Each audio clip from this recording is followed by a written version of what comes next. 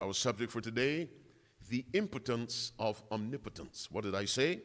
The impotence of omnipotence. Welcome to those who are watching online. Welcome Fairview Village. If you guys have, I normally don't like you to have your smartphones on, but you know, when we have an opportunity to bless others, go ahead and hit share and start a watch party. And if you're watching online, just share it to others, because you may have friends online that have not had the privileges that we have. And so share them, but put it on silent, put it off to the side, pull out your Bible, dust it off, and follow along with Pastor Randy Skeete. I'm so thankful that we have Skeete here today with us. God has sent him here to speak to us. I was able to work as a Bible instructor for a time in Michigan, and I lived there in Ann Arbor, where Pastor Randy Skeete is living as well. He is an evangelist, he's a missionary, he's a preacher, and God has inspired my heart and my soul through the words that God has put through this man. And I've always remembered, I remember watching him online one time, and he told the story of, you know, because I don't know if you guys know, but he has most of the Bible memorized, if not all of it.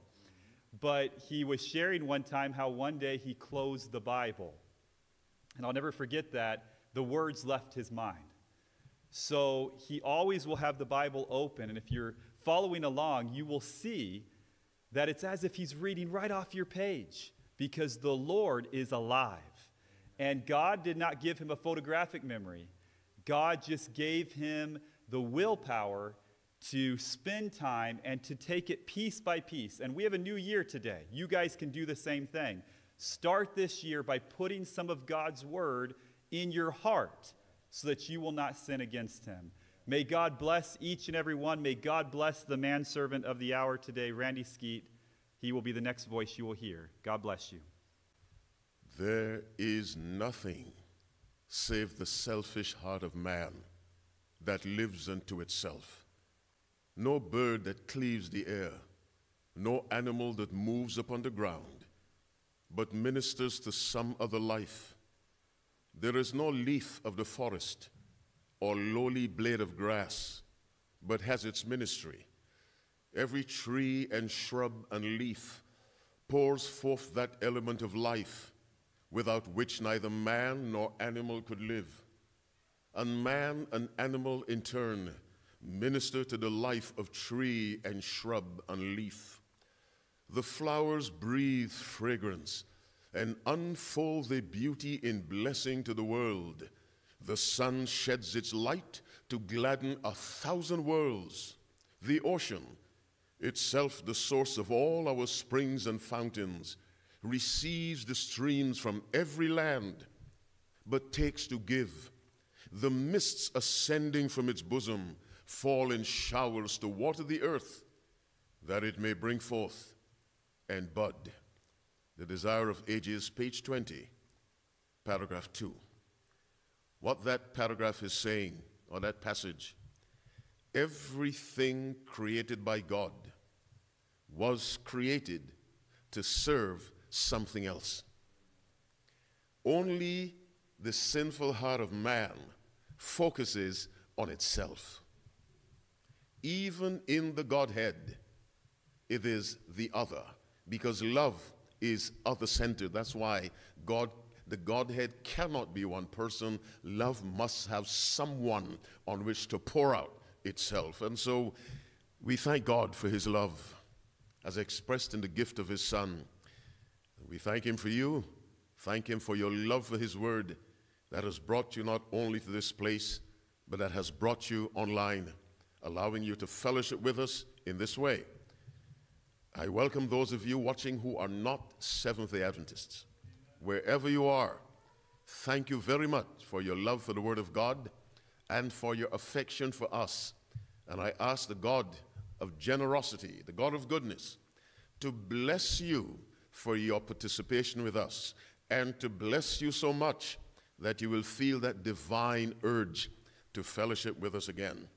If there's anyone listening who has contracted the coronavirus, I want you to know I am praying for you and will be praying for you.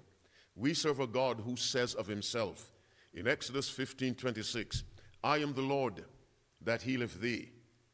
We serve a God of whom it is said in Psalm 103, verse 3, who forgiveth all thine iniquities, who healeth all thy diseases, and of whom the psalmist says in Psalm 107, verse 20, he sent his word and healed them.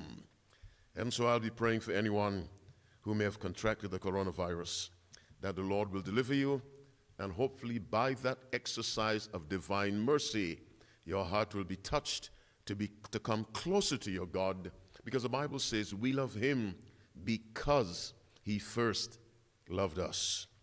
Thank you very much. Our subject for today, the impotence of omnipotence. What did I say? The impotence of omnipotence. Before I get into that, please, wherever you are, particularly online, preserve an atmosphere of reverence. As I said last night, the fact that we're worshiping online does not one whit alter the holiness of God. God is always holy, whether you worship him at the backside of a mountain, as in the case of Moses, or in the most holy place, as in the case of the high priest, or in Solomon's temple, or in this building. God's holiness remains the same. Let us preserve reverence wherever we are. Favor number 2, pray for me while I'm speaking. All I want you to say is, Lord, put your words in that man's mouth. This is a very earnest and serious request. Jeremiah chapter 1 verse 9 says, Then the Lord put forth his hand and touched my mouth. And the Lord said unto me, Behold, I have put my words in thy mouth. I want God. It's a miraculous thing. The divine God to put his divine word in my mouth of clay. We have this treasure where? In earthen vessels, that the glory may be of God. It has to be God, because clay and dirt cannot do this. And so ask God to give me the words and the right attitude. And favor number 3, I want you to concentrate and think. Isaiah 1:18, come now, let us reason together. This is God inviting us, come. Let's reason. God is reasonable, and he's a reasoning God. Let's pray. Dear God, thank you for life. Thank you for freedom of worship, which we still enjoy. Thank you, dear God, for the technology that allows us to worship this way, and that allows a preacher to stand in Pennsylvania somewhere and be watched all over the world. Dear God, if we've offended you, forgive us, Father. You love to forgive. That's why Calvary exists. Cleanse me in a very special way, because it is my heavy, heavy duty to handle spiritual things. Tell me what to say. Tell me when to say it. Tell me how to say it. And by the constant work of your Holy Spirit, dear God, keep my carnal nature under suppression, that your glory alone may be my focus. Bless all those listening. A very special blessing on all the visitors who are not Seventh-day Adventists. Father, an even more special blessing on all the little children who may be watching, little boys and little girls. Touch them, dear God, because Jesus was their age at some point in his life. Now, Father, be merciful to anyone who may have contracted the coronavirus. In the powerful healing name of Jesus Christ, touch them, dear God, and deliver them. And may that expression of mercy draw them to you. Heal anyone, Father, listening to me who may have contracted that virus. Rebuke it, Father, and restore them to health, I pray. Now I commit this message to your glory. May it bless your people. In Jesus' name, amen. Let's take a look at Jesus Christ. Let us go to John chapter 1. We'll read from verse 1. Our subject, the impotence of omnipotence. John chapter 1, reading from verse 1. John is a very beautiful book, and I heartily recommend it to you. Study the Gospel of John. It was written by the man of whom Ellen White says he most perfectly, of all the disciples, developed the character of Christ.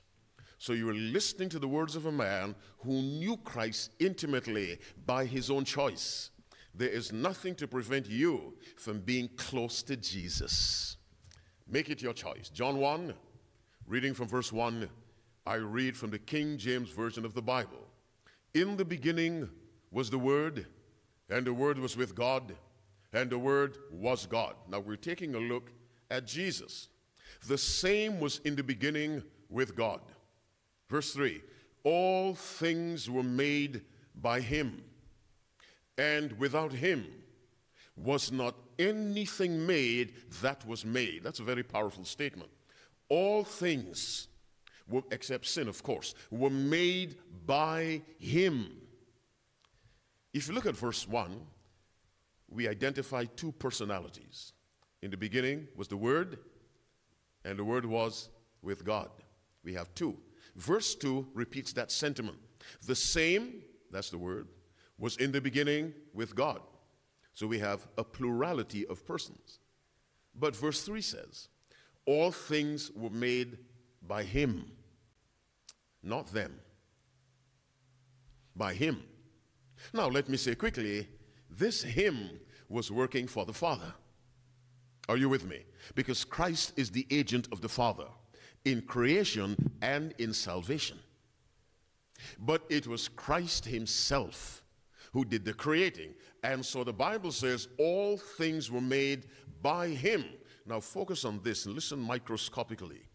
Without him was not anything made that was made. Nothing can exist except from sin without Christ.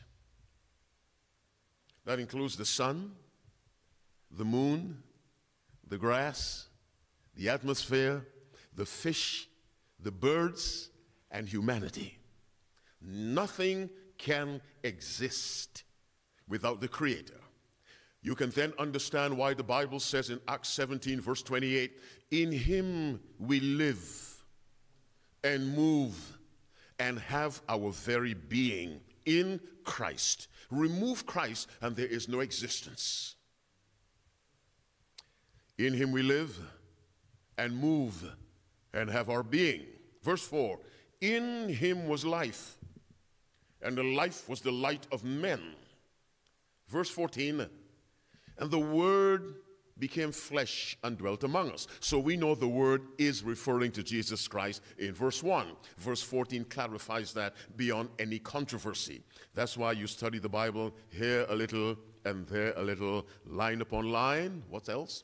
Precept upon precept. It is this approach Adventists use that allows us to come to such correct conclusions on our basic fundamental doctrines. Now, we have just learned a little about Jesus. Let's add to that by speaking the words of someone witnessing about Jesus. Let's go to Hebrews chapter 1 and listen to someone talking about Jesus as that person talks to Jesus. Hebrews chapter 1, let's read from verse 10. Well, let's read from 8. In Hebrews 1, the Father is speaking to the Son. Follow me closely. We are allowed to eavesdrop by reading the Word of God. The Father is speaking to the Son. Verse 8 of Hebrews 1, and I ask my Father again to put his words in my mouth as I speak about his exalted Son. Thy throne, O God, is forever and ever. A scepter of righteousness is the scepter of thy kingdom. Now we're taking a look at Jesus. Our subject is the impotence of omnipotence. God the Father calls Jesus God. Thy throne, O God, God the Father declares that Jesus has a throne, which means Christ has a kingdom. Thy throne, O God, is forever and ever. A scepter of righteousness is the scepter of thy kingdom. A scepter is something a king carries. In Africa, some leaders carry a fly swat, the tail of an animal, or a stick or staff. A scepter is a visual symbol of kingly rule and authority. Christ's scepter is righteousness. Verse 9, thou hast loved righteousness and hated iniquity. Therefore God, even thy God, hath anointed thee with the oil of gladness above thy fellows. The Father continues to speak. Listen closely as he speaks in verse 10. Referring to Jesus Christ the Son. God is about to say something about Jesus that people still argue about. God is about to identify Jesus Christ as the creator of heaven and earth. And thou, Lord, in the beginning, hast laid the foundations of the earth, and the heavens are the work of thy hands. Stop. This is God the Father. And he's talking to his Son and about his Son, and he's talking to us about his Son. And God the Father says, and thou, Lord, in verse 8, he calls him God. In verse 10, he calls him Lord. And the Lord is someone who deserves the obedience and the allegiance of subjects. Many people want Christ as Savior, but not as Lord. He is both. As Savior, we say, deliver me from sin, and then let me lead my life. No, Jesus says, if I am your Savior, I must also be your Lord, the one who tells you what to do, and you obey me. And so the Father identifies his Son as God. He identifies him as Lord. Thou, Lord, in the beginning hast laid the foundation of the earth, and the heavens are the works of thy hands. So Christ is identified by the Father as the Creator. They shall perish, but thou remainest, and they all shall wax old as doth a garment. What is God saying? His Son is eternal. This heaven and this earth, marred by sin, will pass away. They shall perish, but thou remainest. There is a contrast between that which is perishable and that which is eternal. And God the Father identifies Jesus Christ as an eternal being. Verse 12, and they all shall wax old as doth a garment. Verse 12 now says, and as a vesture shalt thou fold them up, and they shall be changed. But thou art the same, and thy years shall not fail. The Father is elevating, let me create a word, the eternality of God, of Jesus Christ. He is eternal. This is from the lips of the Father. There are some Adventists who will tell you Jesus had a beginning. No, he didn't. Then you're contradicting God. You're contradicting God the Father and his plainly spoken testimony of his Son. Now, we know from the lips of God that Jesus laid the foundation of the earth. Let's go to Psalm 90. Our subject, the impotence of omnipotence. Psalm 90. 90. Listen to the psalmist. Under the inspiration of the Spirit of God. Here's what the psalmist writes. God, thou hast been our dwelling place in all generations. Before the mountains were brought forth, or ever thou hast formed the earth and the world, even from everlasting to everlasting, thou art God. Who formed the mountains? By the lips of God himself. In Hebrews 1 verse 10, Jesus Christ. And the psalmist is saying the same thing in the Old Testament. Before the mountains were brought forth, or ever thou hast formed the earth and the world, even from everlasting to everlasting thou art God. That's the best way a human pen in the hand of the Spirit can express the eternal nature of the Creator. He doubles up on everlasting. We're taking a look at Jesus. Now, this Jesus, we've discovered, he is God. I didn't say he's the Father. I said he's God. Can you say amen? All right. This Jesus we discovered, he is eternal. He's everlasting. This Jesus we discovered, he is the Creator. Yes, at the will of the Father, but it was he who created. Having said all of that, we go back to John chapter 1. Let's go back to John 1, not 1, John 1, verse 14, I should say. John chapter 1, verse 14, our subject, the impotence of omnipotence. Before we read that verse, let me pray again. Father in heaven, continue to restrain my carnal nature. Restrain me completely, Let me simply be a loudspeaker in your hands. In Jesus' name I pray. Amen. John 1:14, listen carefully. Keep in mind as you read 14 that we read in verse 3, all things were made by him, and without him was not anything made that was made. Keep that in mind as you listen to verse 14. And the Word was made what? Flesh, and dwelt among us. And we beheld his glory, the glory as of the only begotten of the Father, full of grace and truth. This eternal being, this God as witnessed by the Father, this Lord as witnessed by the Father, this Creator as witnessed by the Father came in our human condition. In 1 Timothy chapter 3 verse 16, and without controversy, great is the mystery of godliness. God was manifest in the flesh. God is a mystery. Was manifest in the flesh. Isaiah 9:6 calls him the mighty God, the everlasting Father. Not that Jesus is the Father. The everlasting Father may be translated the Father of eternity. Eternity flows from Jesus. He came to this earth in this flesh. Now, while he was on the earth, let's see how powerful he was. Let us go to Mark chapter 4. We'll read from verse 37, our subject, the impotence of omnipotence. Mark chapter 4, reading from verse 37.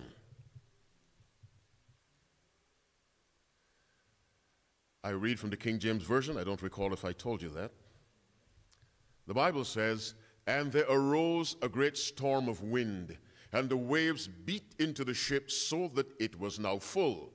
And he was in the hinder part of the ship, asleep on a pillow. And they wake him and said unto him, Master, carest thou not that we perish? Now.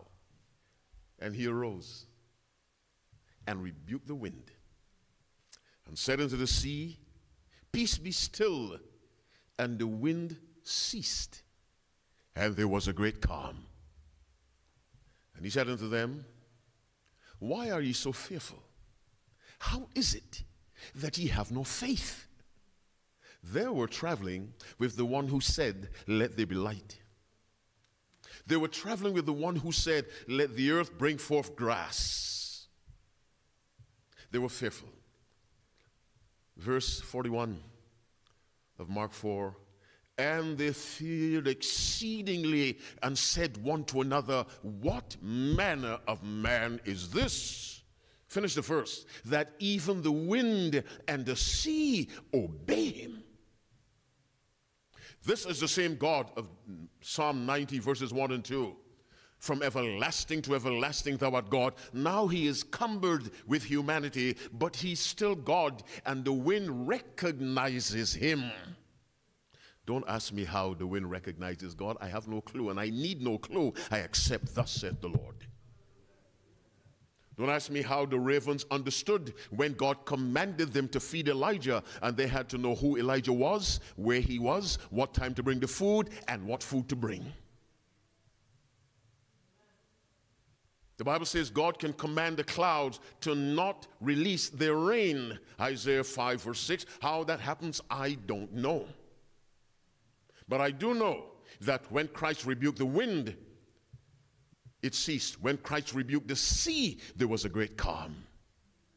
This is God in human form, and he still has power. Now, let's go to John 11. John 11, our subject, the impotence of omnipotence.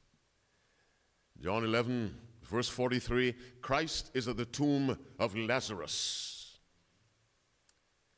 The Bible says, John 11:43, and when he thus had spoken, he cried with a loud voice, Lazarus, come forth. And he that was dead came forth bound hand and foot with the grave clothes. Jesus, the one who said, let there be light, is the one who said, Lazarus, come forth. This is power. His words brought life from death. By the way, it is he of whom the Bible says, "For the Lord himself shall descend from heaven with a shout, with the voice of the archangel, and with the trump of God, and the dead in Christ shall rise first." When Christ raised Lazarus, he stood outside the grave. He did not go in. When he comes the second time and raises all the righteous dead, he stands even farther away. He will be somewhere in the atmosphere, and then we will rise to meet him. But his voice covers any distance. This is omnipotence. Having reviewed a part of the resume of Jesus, let's go now and be politely shocked. Let's go to Matthew 13. Our subject, the impotence of omnipotence. Let's look at the impotence, if that's a proper word to apply to the Creator. But I think you understand, or you will in a minute. Matthew 13, we will read the last verse of that chapter.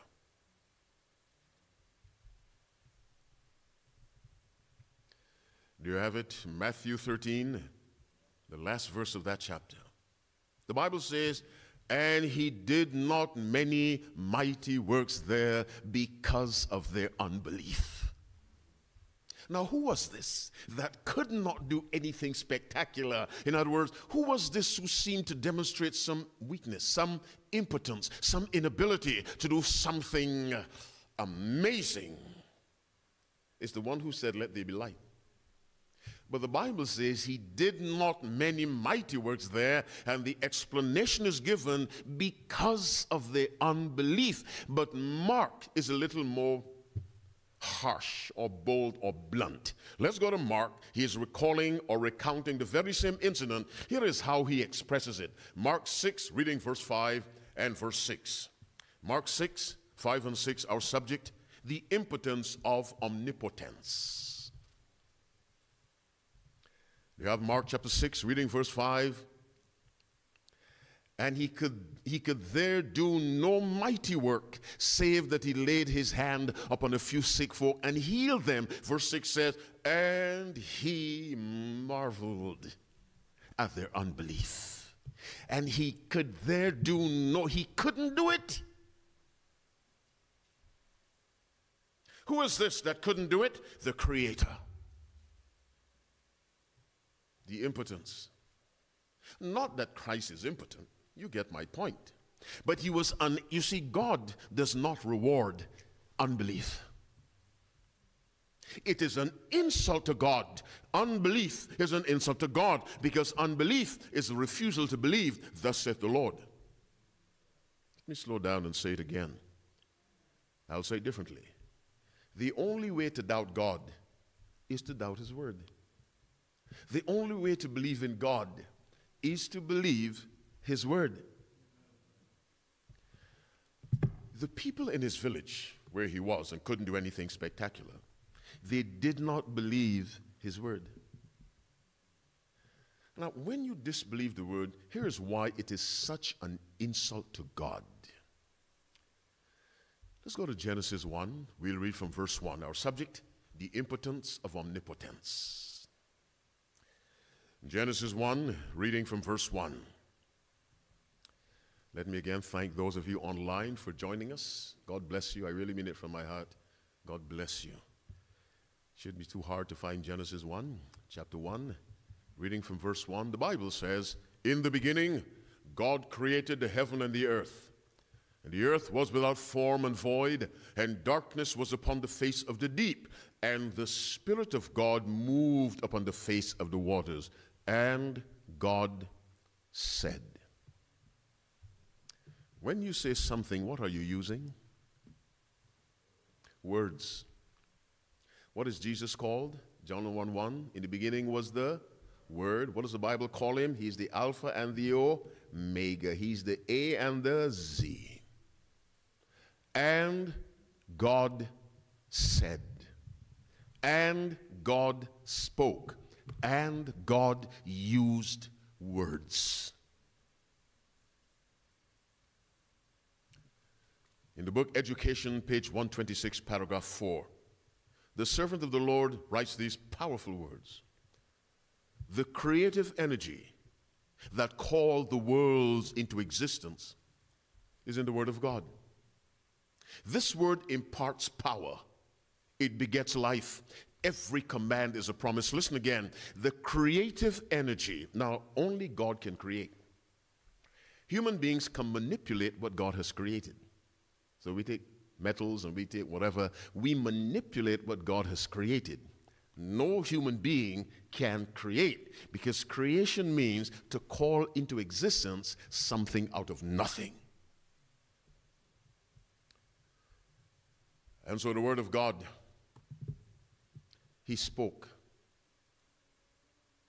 Let there be light. He just used words.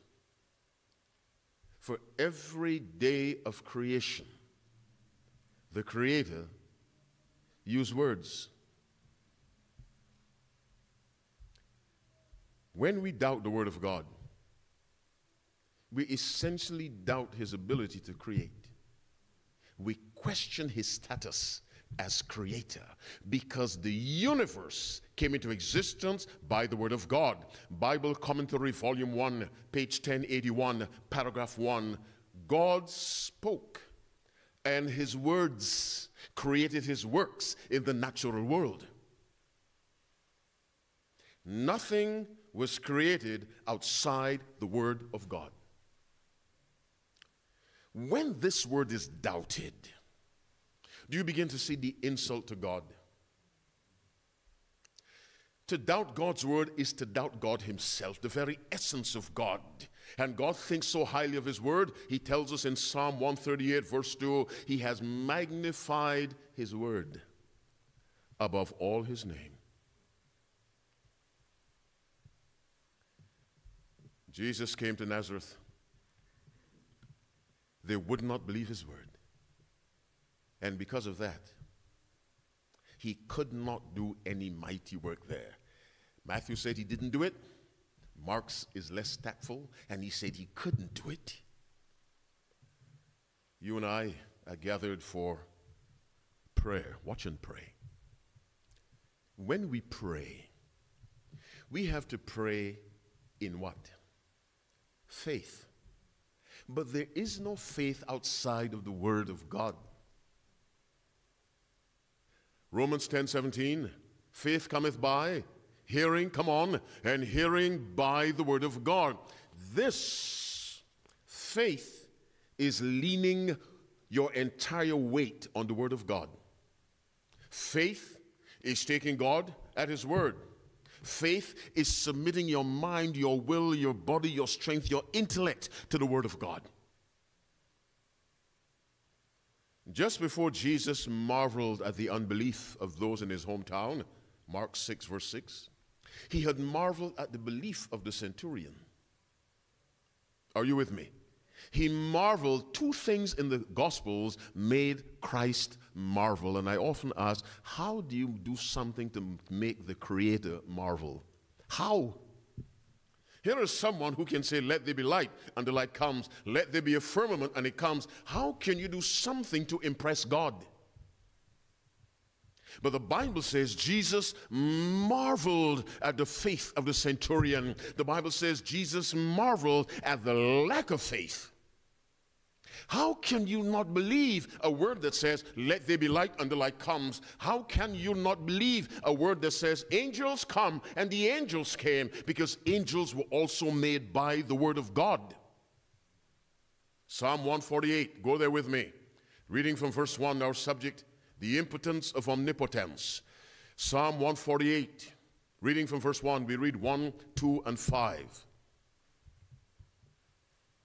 Praise ye the Lord. Praise ye the Lord from the heavens. Praise Him in the heights. Praise ye Him, all His angels. Praise ye Him, all His hosts. Skip to 5. Let them praise the name of the Lord, for He commanded and they were created. The angels were created by the Word of God. Those mighty beings, they came into existence out of absolutely nothing. Only the Word of God can do that. But where unbelief exists, the Word of God, that power is not released. It's like Superman in the presence of kryptonite. Just can't do anything. Are you following me? He has the power, cannot express it. Go to Psalm 115. Let's read from verse 1. Our subject, the impotence of omnipotence. Psalm 115, reading from verse 1. And see how God is so frequently embarrassed by our lack of faith. Psalm 115, reading from verse 1. I'll pray again. Father, as I proceed through this message, which will not be long, continue to pour your Spirit into me, not for my sake, Father, but for the sake of truth. In Jesus' name I pray. Amen. Psalm 115, verse 1. Not unto us, O Lord, not unto us, but unto thy name give glory for thy mercy and for thy truth's sake. Now listen carefully. Wherefore should the heathen say, where is now their God? Where is their God? Let's modernize that. Where is the God of the Adventists? They have as much cancer as the rest of the world. The divorce rate is as high as the rest of the world. Their children are as rebellious as the rest of the world. They are theologically confused as the rest of the world. Where is their God?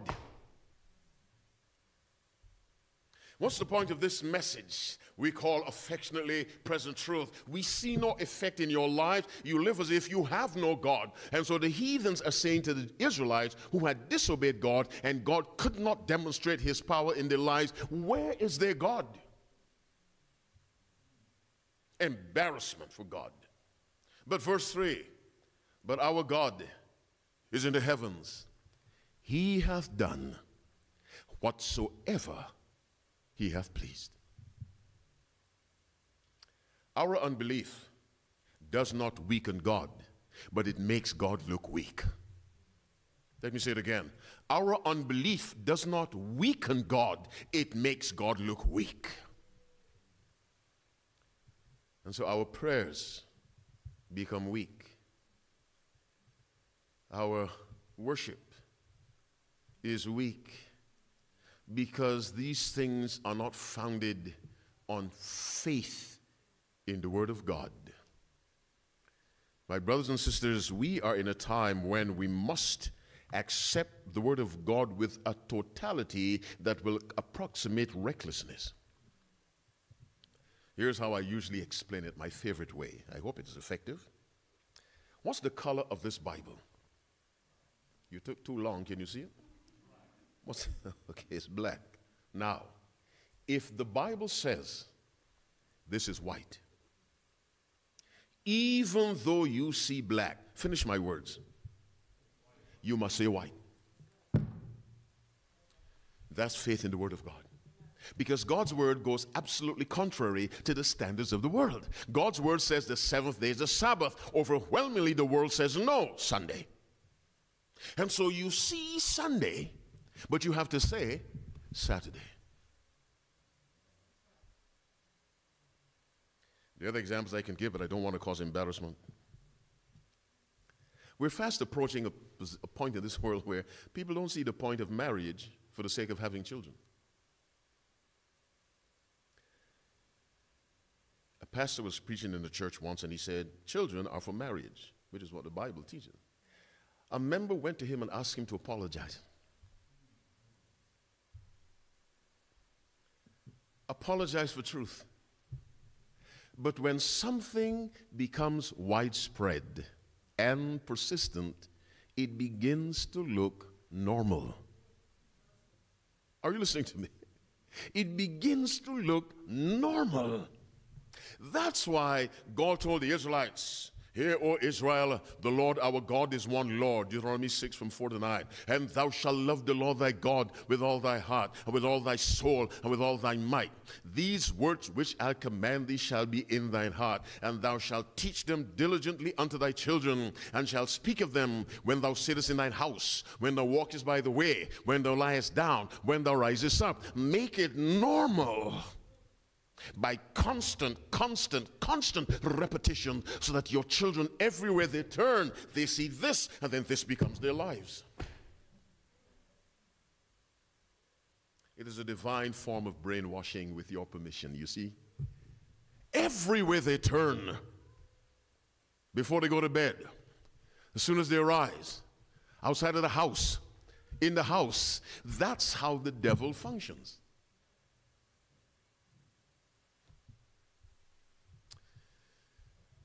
We have to trust the word of God.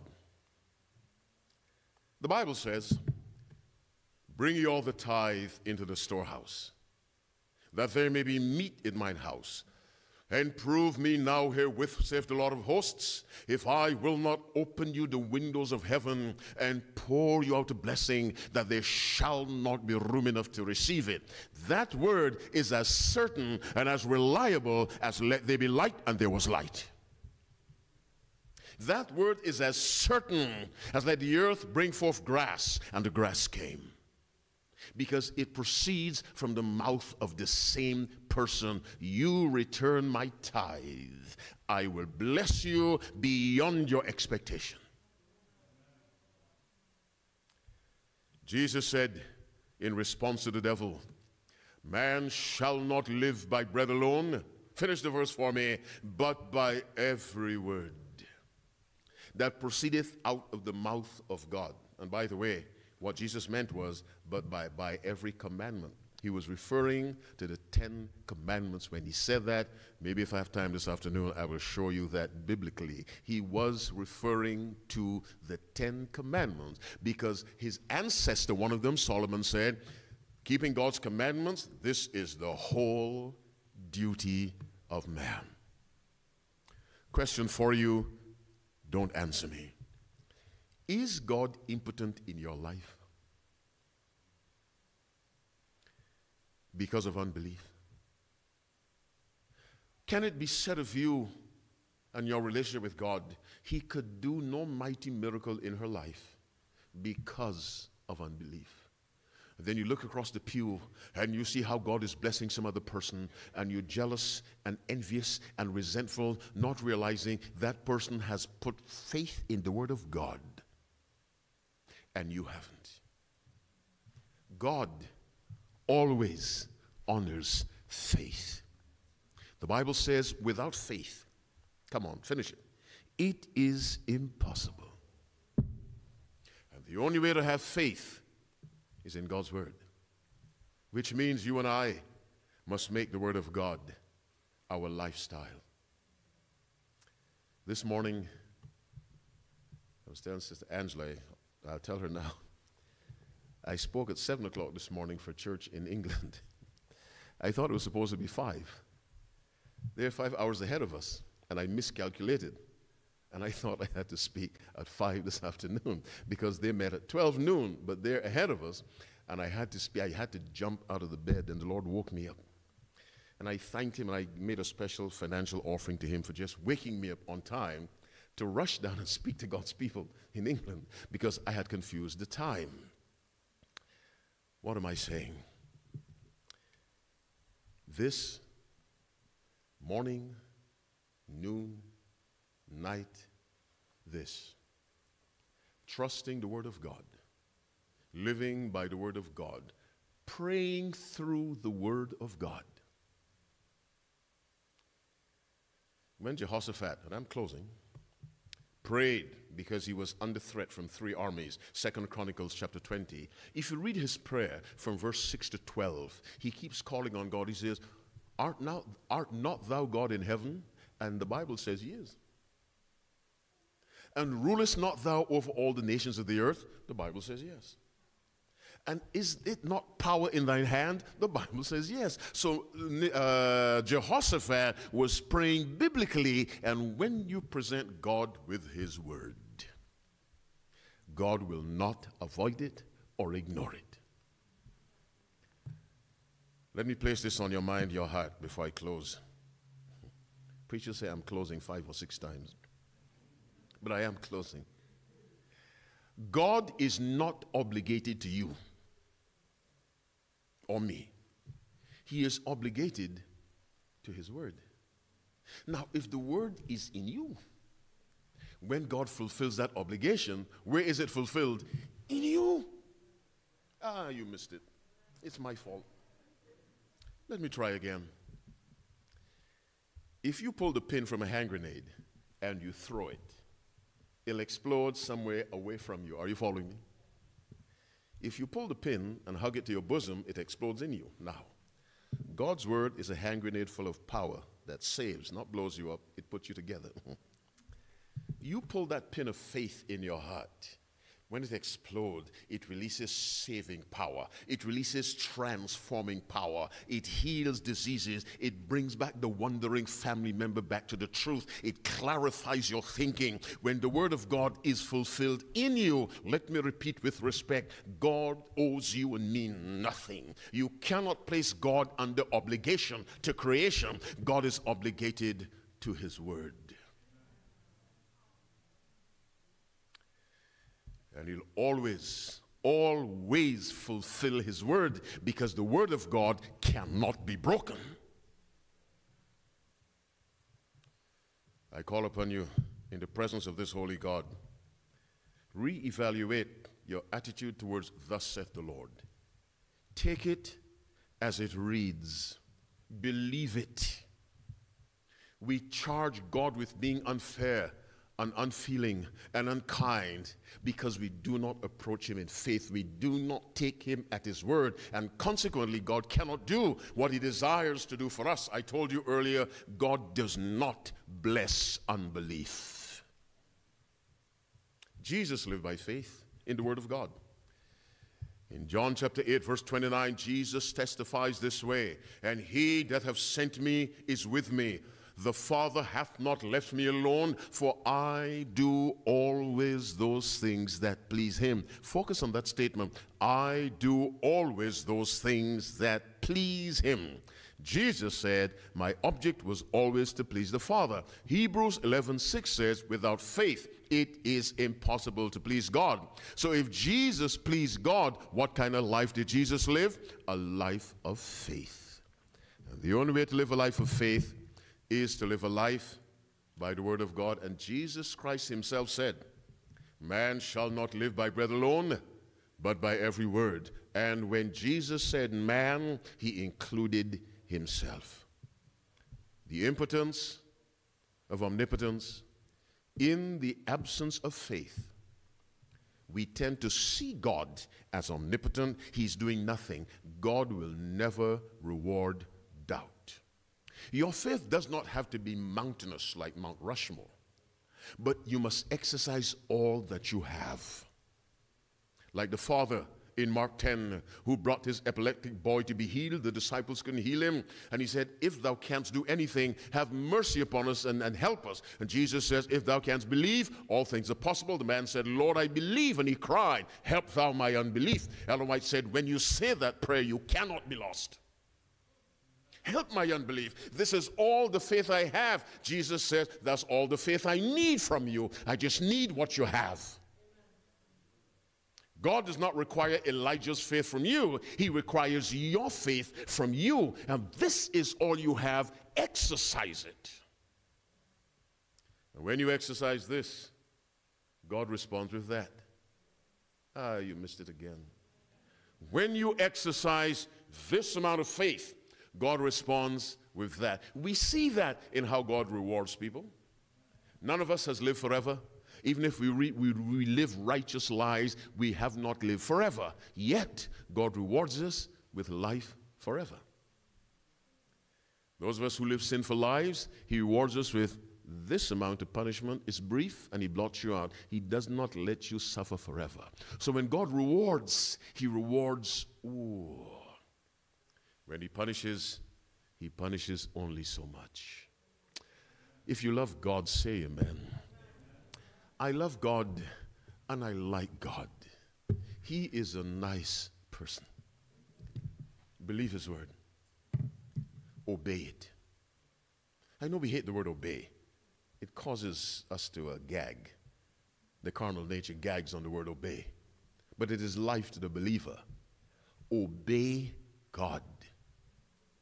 Do what God tells you. God will bless your life. Let's bow our heads and pray. Father in heaven, we thank you for the power of our Savior. We thank you for your power. We thank you for the power of the Holy Spirit. We thank you for the angels that excel in strength. Lord, all the power of heaven is available for the weakest sinner who needs it. Help us to believe that, dear God. All the power of heaven is available to the weakest sinner who exercises whatever little faith he or she has. Dear God, forgive us for lack of faith. You are not angry with us because our faith is little. You are concerned with because we do not express that little faith. If we have faith as a mustard seed, says Jesus, we shall say to this mountain, be removed and be cast into the sea, and it will move. Please, God, give us a dose of divine common sense to make the connection between faith and the exercise of your power. Let us stop making you look weak and impotent because you are omnipotent. Bless everyone who heard the message, dear God. If I said something I should not have said, forgive me, Father. And may the words that your people heard long remain in their hearts. And let that living word that made heaven and earth transform their lives. Help us to live by faith that grows every day. I pray from my heart in Jesus' name, amen.